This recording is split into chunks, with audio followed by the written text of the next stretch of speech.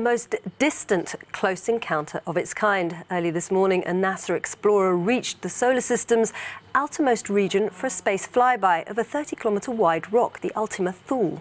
3, 2, 1, go New Horizons!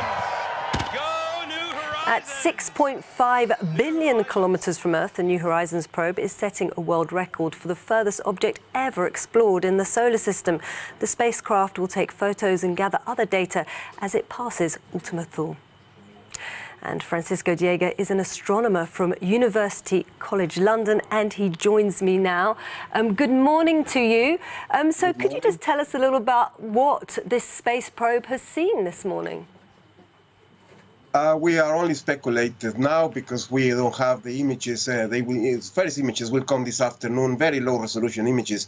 They will take time to come in the next few days, in the next few weeks actually, and months, to have the full resolution images.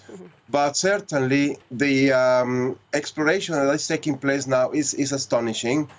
This spacecraft has a very powerful camera, the high resolution camera, long range camera, and also it has an antenna to relay the images to us. And both are pointing in different directions. So it has to point the camera to the target and then rotate the spacecraft to relay the images back to Earth when the antenna is pointing exactly to the Earth. So this is happening right now.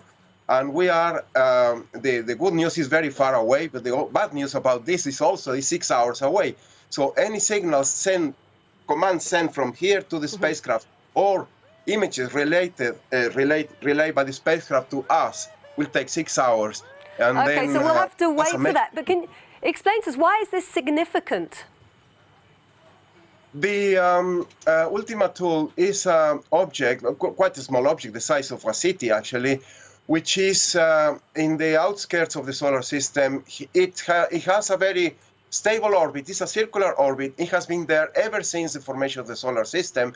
It hasn't been contaminated. The main source of contamination in the solar system is the sun itself, the solar wind.